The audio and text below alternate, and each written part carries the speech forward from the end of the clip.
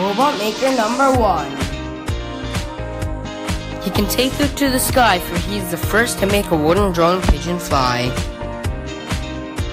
For 200 meters it flies until it runs out of steam power in the skies.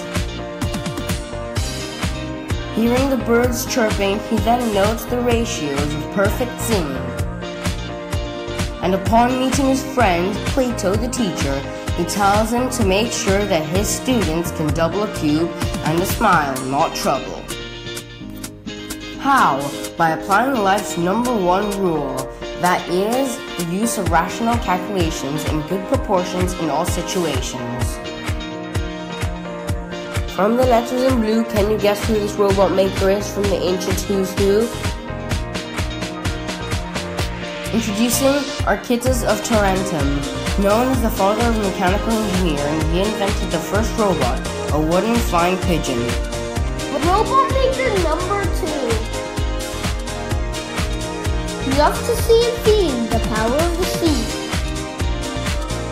So he builds a harbor and close by a watermill to harness hydropower for free. Like Archytas, he likes to double cubes, but he also dabbles in double tubes. He puts 2 tubes in a jug, one for the wine and another for the water to pass without a clog. He then constructs a robot that when you place an empty glass on its left hand, it will pour wine and water from its right as you patiently stand. From the letters in blue, can you guess who this robot maker is from the ancient Who's Who? Introducing Philo of Byzantium, a brilliant engineer who is known as Philo Mechanicus. He invented the robot server. Robot Maker number 3. To Philo's watermill, he adds the windmill to increase energy the most.